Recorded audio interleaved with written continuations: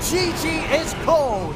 Entity will be going straight to TI as they continue and finish their flawless streak here through the Western Europe qualifiers. They didn't drop a game.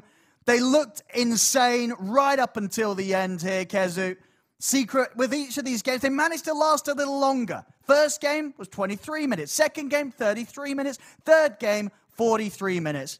But whatever happened, they just could never turn it around against Entity. I believe at the end of that whole series as well, impressive stat from Pure. This whole series, I'm pretty sure he only died the once in game one. Jesus Christ. One death throughout the entirety of this best of 5 from Pure. I mean, the whole team, the way that they play and the way that they've done it consistently, it's insane. And of course, for Secret, they had a long day today. But whichever way you look at it, it was always going to be a tough matchup in the grand final.